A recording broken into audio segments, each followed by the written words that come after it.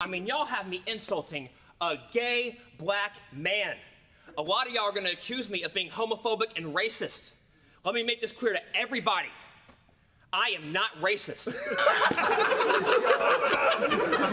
In the past, gay people have been through more than a bit of oppression. But today, one can run for office, probably win the election. They can start their own families, adopt a kid in a second. I mean, gay people can do anything, you know? Except for getting to heaven.